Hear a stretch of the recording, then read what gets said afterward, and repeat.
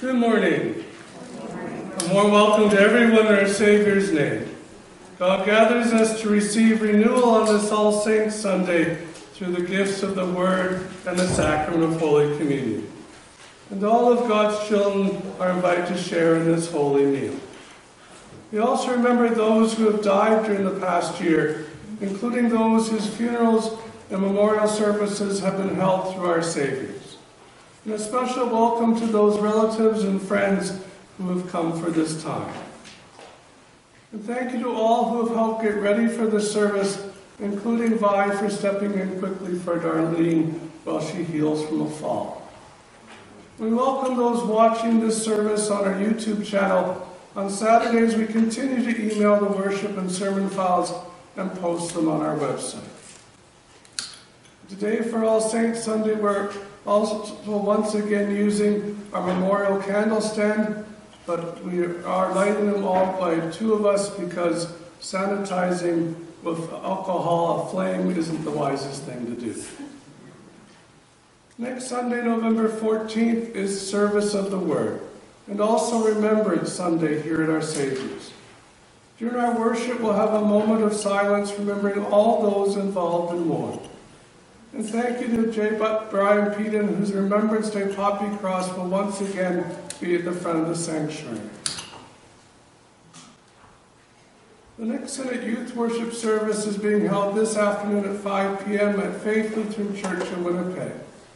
And we're able to take part in it by live stream as a recording through the Synod Youth YouTube channel. And the link is in the bulletin and online.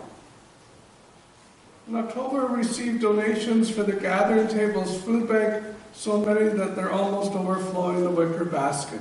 So thank you so much. During November, gifts received in the basket in the front hall will go to the Current River Church's food cupboard. Each Sunday, we need a greeter, usher, reader, and sanitizer, and our new list for November is in the front hall on the table. So volunteer, please sign up on the sheet. Council members, your package for this Tuesday meeting is in your mailbox under the balcony. And for everyone, we finally resumed the use of the mailboxes as well as the prayer request book in the front hall. And the chairs under the balcony have been increased as well. We are still worshiping socially distanced without vaccination certificates being checked at the door. That new option under the government stage 3 of its reopening plan will be discussed by Council on Tuesday. Coming soon is our Savior's Christmas Takeout Tea on Saturday, December 4th, 2021. And ordering details will be published after Remembrance Day, but you can read many of them in the front hall already. And meanwhile, your energetic planning team requires your help for setup, cleanup, and to make sandwiches at the church, and most importantly, to provide dainties. And please contact Kim Koivakowski if you want to be part of this traditional tea in a new special way. We are taking subscriptions for next year for our National Churches Canada Lutheran magazine, and information about that is in the bulletin this morning. Please have your subscriptions in by next Sunday so that you can receive all the issues next year. We also invite you to participate in our National Church's annual praise appeal, and there's more information in that in the bulletin as well. Our next virtual fellowship session is next Sunday at 1 p.m. and the Zoom info will be in next Saturday's e-news. Parts of our service today are given to us for All Saints and being used across North America in our Lutheran churches. We begin with the Remembrance of All Saints on page 2. Let us remember all the saints before God. We praise and bless you, O Holy Trinity. You have taught your church that it is an ageless communion of saints. We thank you for gathering those who faithfully waited in hope for the redemption you promised. And now for adding us who celebrate the love of Christ for the redemption of the world. Prepare a place for us among those who are already with you. Help us remember them as an encouragement to saintly living, exciting us to love, in anticipation of an eternal reunion. With them we praise and bless you, O Holy Trinity. Amen. Jesus says, "Take my yoke upon you and learn from me, for I am gentle and humble in heart, and you will find rest for your souls. For my yoke is easy and my burden is light, and you will find rest for my souls." We are still listening to our songs or singing them very softly. Our opening song for all the saints, number 422 in the Red Book.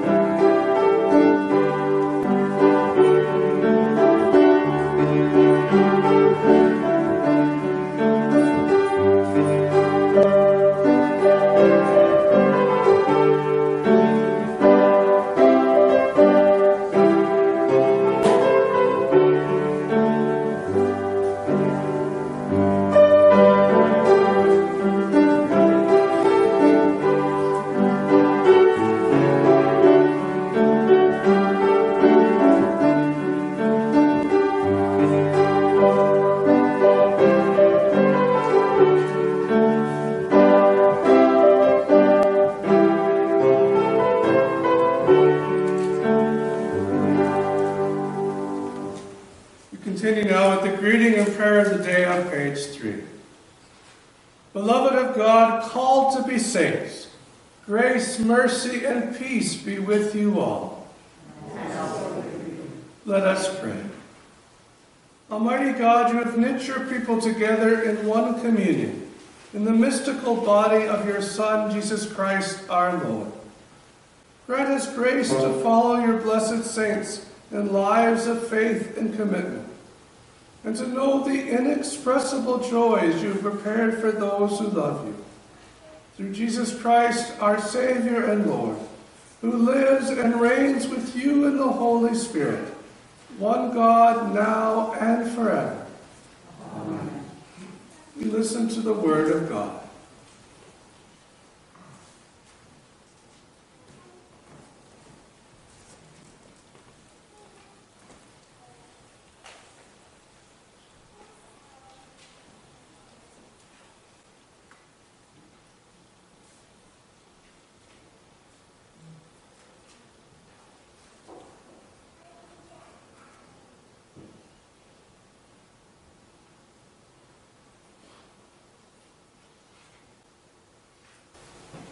First reading is from Isaiah chapter 25, verses 6 to 9. Isaiah sees a vision at the end of days, when God will gather all people on God's holy mountain and will prepare them for a rich feast. At this banquet, God will wipe the tears from all eyes. God will destroy death itself. A reading from Isaiah. On this mountain, the Lord of hosts will make for all peoples a feast of rich food, a feast of well-aged wines, of rich food filled with marrow, of well-aged wines streamed clear. And he will destroy on this mountain the shroud that is cast over all peoples, the sheet that is spread over all nations. He will swallow up death forever. Then the Lord God will wipe away the tears from all faces, and the disgrace of his people he will take away from all the earth.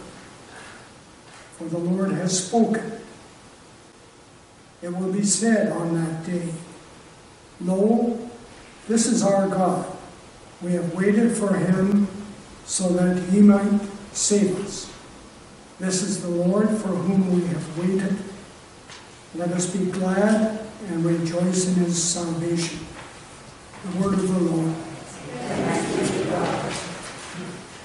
Next hymn is Shall We Gather at the River?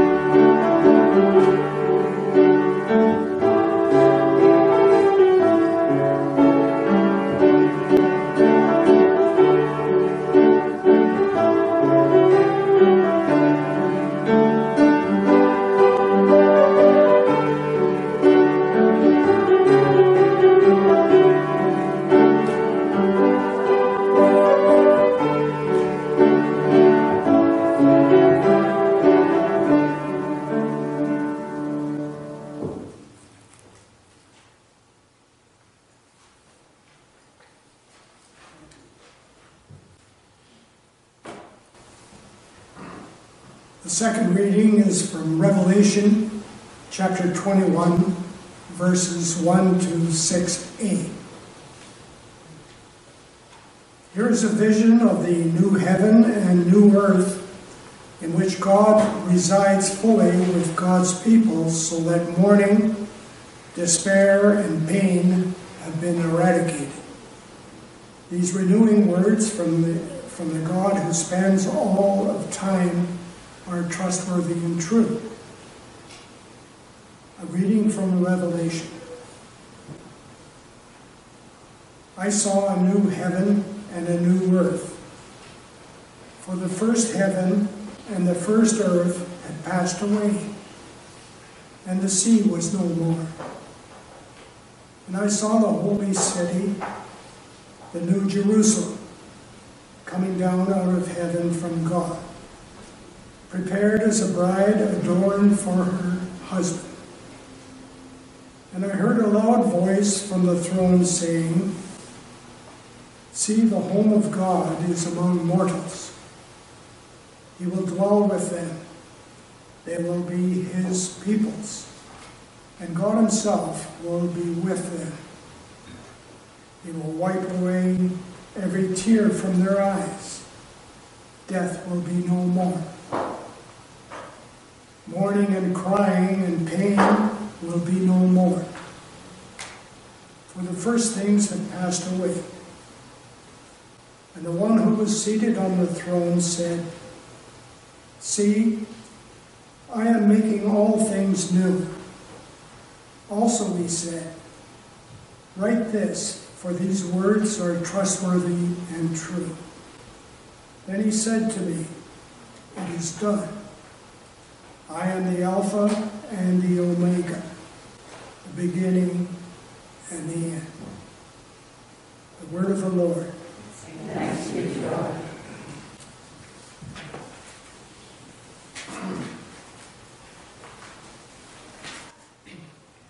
We prepare to hear the words of the good news with the gospel acclamation at the bottom of page 4. Hallelujah! They are before the throne of God, and the one who is seated on the throne will shelter them. Hallelujah! The Holy Gospel according to John. Glory to you, O Lord. Through the raising of Lazarus, Jesus offers the world a vision of the life to come, when death and weeping will be no more. When Mary came to where Jesus was and saw him, she knelt at his feet and said to him, Lord, if you had been here, my brother would not have died.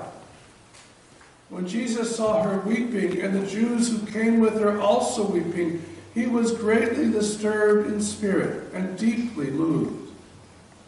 He said, Where have you laid him? They said to him, Lord, come and see. Jesus began to weep. So the Jews said, see how he loved him. But some of them said, could not he who opened the eyes of the blind man have kept this man from dying? Then Jesus, again greatly disturbed, came to the tomb. It was a cave, and a stone was lying against it. Jesus said, take away the stone. Martha, the sister of the dead man, said to him, Lord, already there is a stench, because he has been dead 4 days. Jesus said to her, did I not tell you that if you believed, you would see the glory of God? So they took away the stone. And Jesus looked upward and said, Father, I thank you for having heard me. I knew that you always hear me, but I have said this for the sake of the crowd standing here, so that they may believe that you sent me. When he had said this, he cried with a loud voice, Lazarus, come out! The dead man came out, his hands and feet bound with strips of cloth, and his face wrapped in a cloth. Jesus said to them, unbind him and let him go. The Gospel of the Lord. Praise to you, Lord Christ.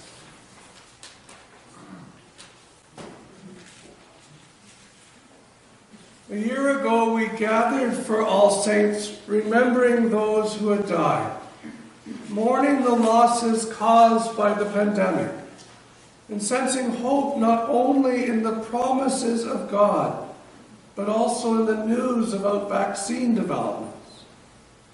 Little did we foresee that a year later, once more we would be gathering in the shadow of the pandemic, with case counts fluctuating, with the young children of our country now being the most vulnerable to catching the virus, and with some of those whom we remember here today having died because of COVID or its complications. We could have little imagined 5 million deaths around the world to date. It's been a hard year on our mental and physical health, our routines, our livelihoods, our relationships, and our faith. Many tears have been shed for persons known and unknown, and for ourselves. This morning we gather with one another to remember and to mourn. The good news is that we also gather in the presence of the one who sees us, hears us, and promises to wipe away our tears, if not now, then one day. In the midst of tears and memories, the Spirit offers comfort, healing, strength, and hope. We receive the good news of the one who loves us, offers us grace, and invites us to walk in the light amidst the shadows. Because of this, we do not simply mourn our dearly departed on this day. We also give thanks for their lives and witness.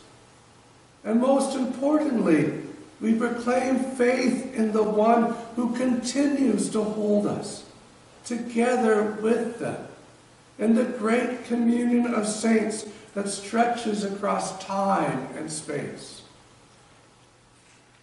Theologian Catherine Schifferdecker has recently pointed out that the Isaiah text this morning speaks of death as the shroud that is cast over all peoples, the sheet that is spread over all nations. Death is the great equalizer. There is no nation, no people immune from its reach. In ancient Canaanite myths, death boasts that its appetite is like that of lions in the wilderness, insatiable, that he will devour everything in his path. That image is one that may underlie this vision of Isaiah. The enemy here is not Assyria nor Egypt nor any other foreign power.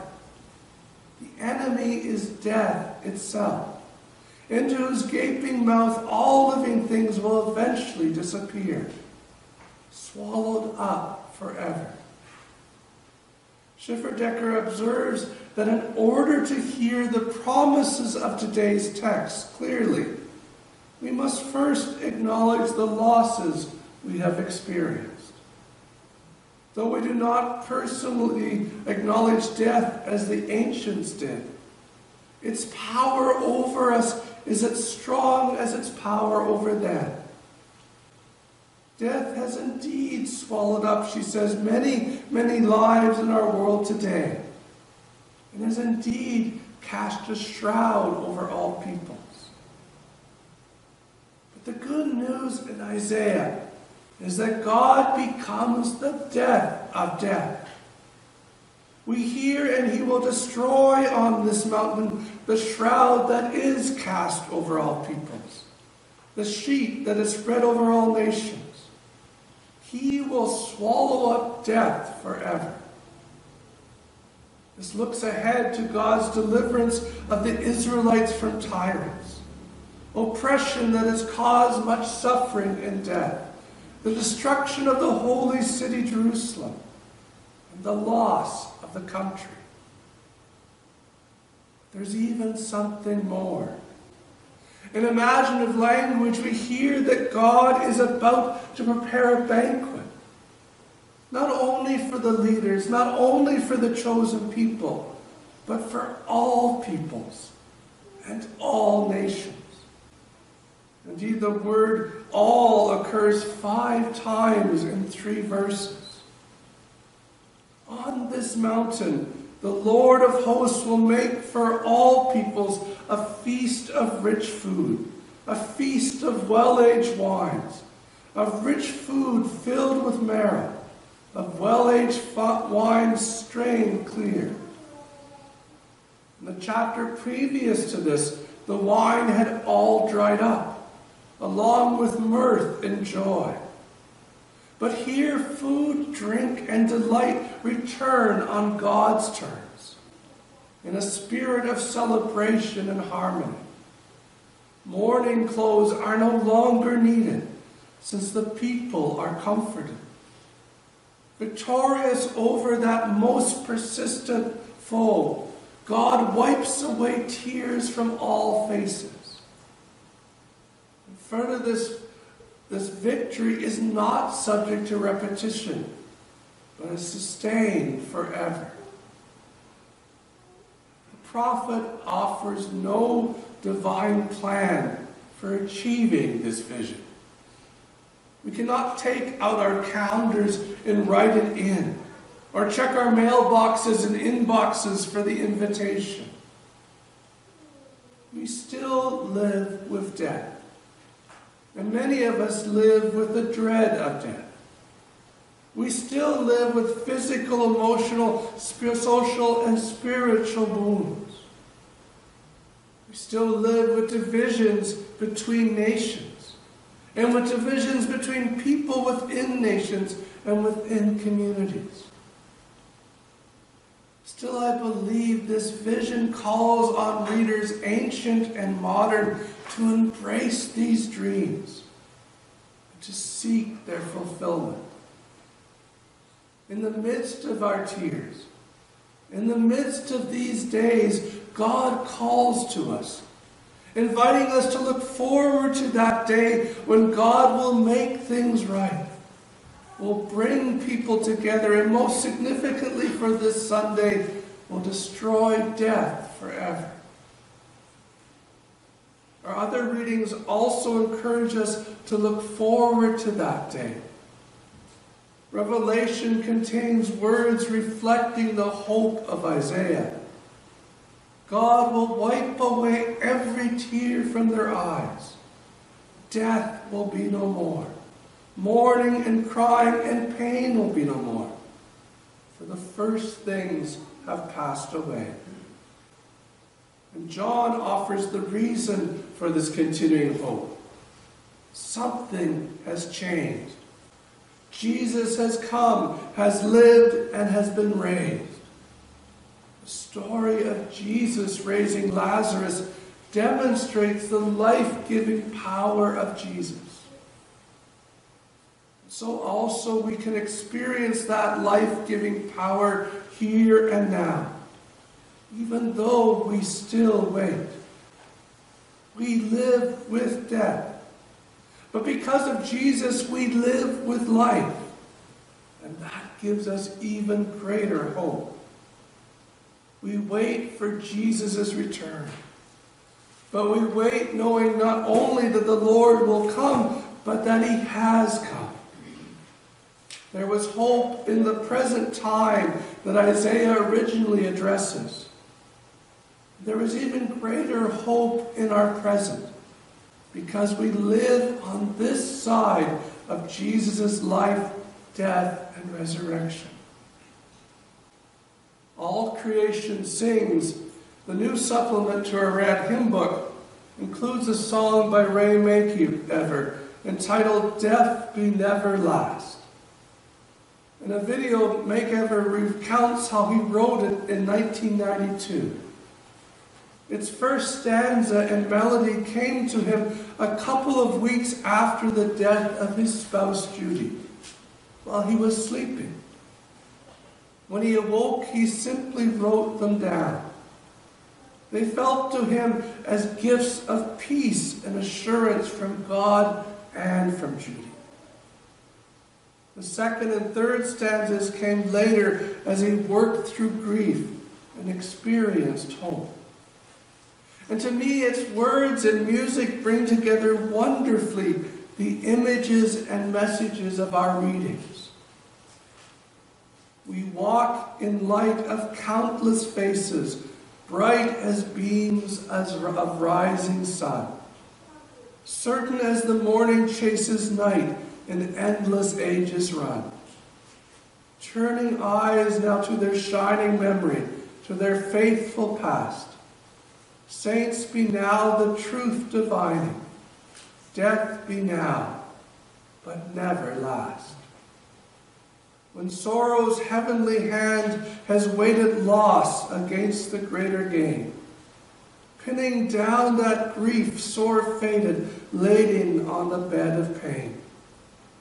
Turning eyes now to their shining memory, to their faithful past. Saints be now the truth divining. Death be now, but never last.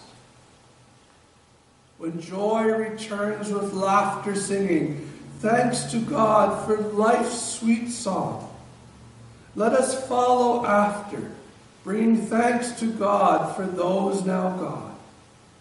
Turning eyes now to their shining memory, to their faithful past.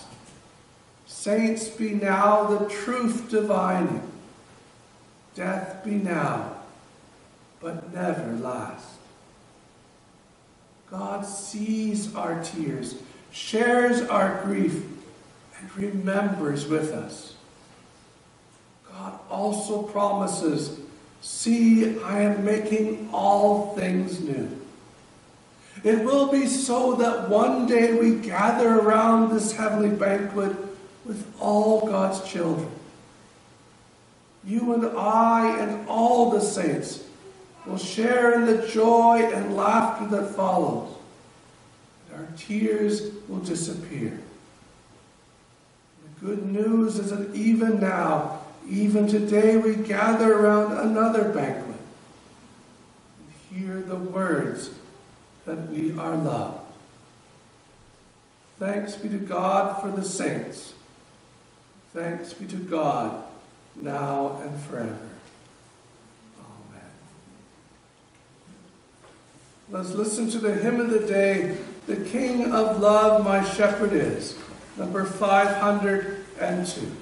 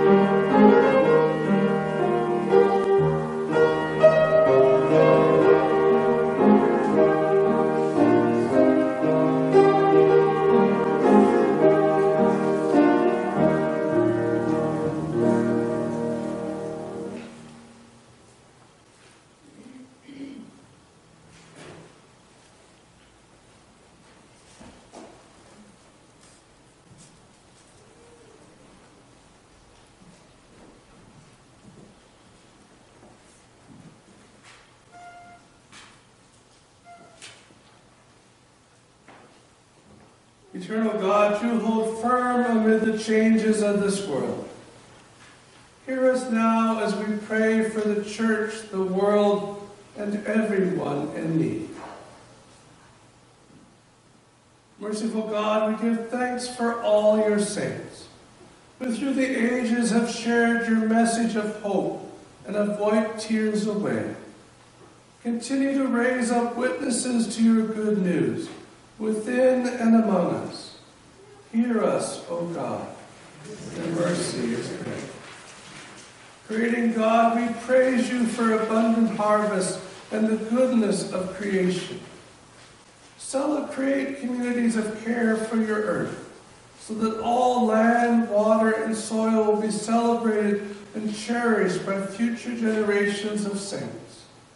Hear us, O God. Your mercy is great. God of peace, we give you thanks for nations of peace that serve as a refuge for all whose homelands are afflicted with violence. As we remember those who fought and those who died in war, strengthen those who continue to work for peace, and support all veterans and civilians who carry the scars of war. Hear us, O God. Your mercy is great. God of healing, we give you thanks for healthcare workers who labor around the clock to answer cries for help. Bring wholeness to all who struggle with post-traumatic stress disorder, anxiety, depression, addiction, and all who long for healing in any way. Hear us, O God. Your mercy is great. God of compassion, we thank you for the promise to hear us when we pray.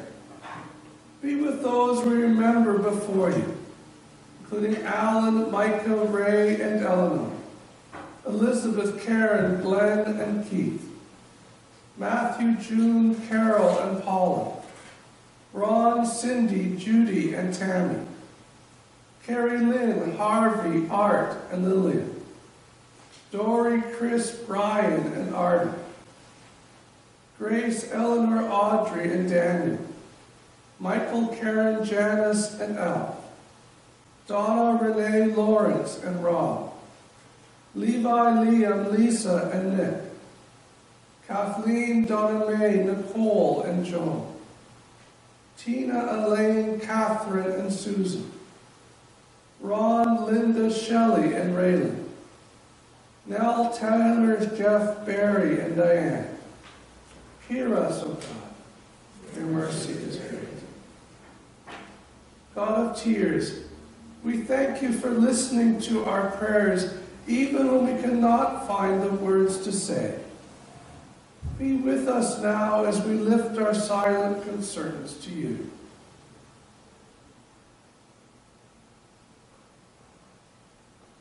Hear us, O God. Mercy is great. God of justice, we praise you for the feeding ministries and for all meals that bring people together for nourishment and fellowship, including the Dewdrop Inn. Bless chefs, bakers, servers, dishwashers, volunteers, and meal ministry coordinators. Hear us, O God. Mercy is great. God of the ages, we give you thanks for those who have died during this past year, who have inspired, challenged, loved, and taught us, including Rob Winters, Jerry LaForme, Alice Leaf, Bill Wilkie, Stella Gilbert, Alan Albrecht, Beth Colson, Susan Furla, Leslie Nagy, Doris McFarland, John Alsh, Donald Belair, June Steinhoff, Tiffany Ayres, and those we name in our hearts.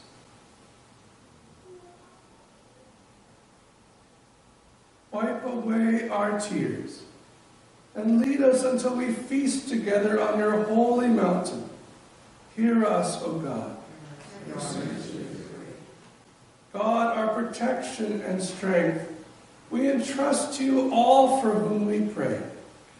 Remain with us always. through Jesus Christ our Savior. Amen. The peace of Christ be with you always. And also with you. Let us share peace, share a sign of peace with one another.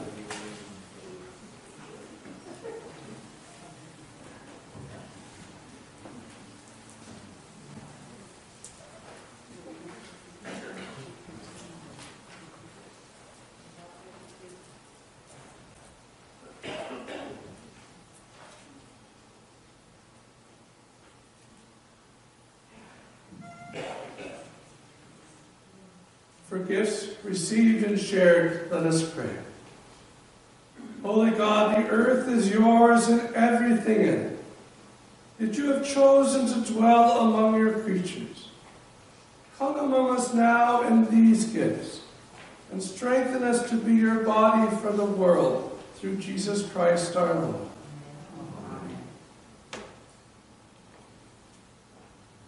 The Lord be with you, and also with you. Lift up your heart. We lift them to the Lord. Let us give thanks to the Lord our God. It is right to give our thanks and praise. It is indeed right, our duty and our joy, that we should at all times and in all places give thanks and praise to you, Almighty and merciful God, through our Savior Jesus Christ. By the witness of the saints, you show us the hope of our calling, and strengthen us to run the race before us, that we may delight in your mercy and rejoice with them in glory. The night in which he was betrayed, our Lord Jesus took bread and gave thanks, broke it and gave it to his disciples, saying, "Take and eat. This is my body given for you. Do this for the remembrance of me." And again after supper he took the cup, gave thanks, and gave it for all to drink, saying, "This cup is the new covenant in my blood, shed for you and for all people for the forgiveness of sin. Do this for the remembrance of me." Lord, remember us in your kingdom and teach us to pray. Our Father, who art in heaven, hallowed be thy name. Thy kingdom come. Thy will be done on earth as it is in heaven. Give us today our daily bread, and forgive us our trespasses, as we forgive those who trespass against us. And deliver us from evil. For thine is the kingdom, the power, and the glory, forever and ever. Amen. Council, this Tuesday will begin looking at being able to offer communion again in both kinds. But for today we share the bread. A feast of love is offered here for you and for all the saints. The body of Christ given for you.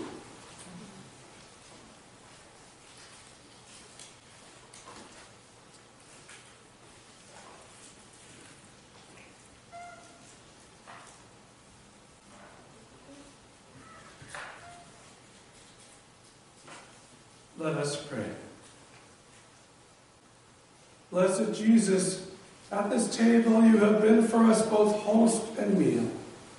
Now send us forth to extend our tables and to share your gifts until that day when all feast together at your heavenly banquet. Receive God's blessing. God, the beginning and the end, who has written your name in the book of life, bless and keep you in grace and peace from this time forth and forevermore. Amen. Another one of the songs in our new Blue Book is When the Saints Go Marching In, for our sending song.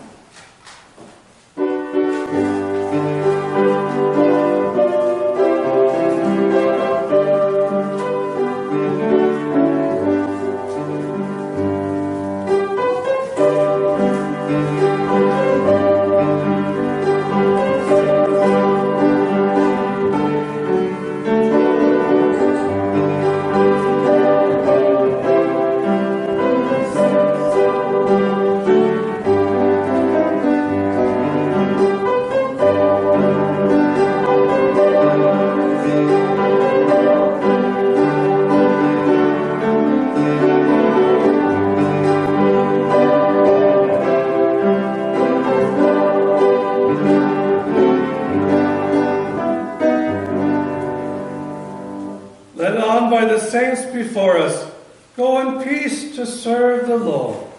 Thanks be to God.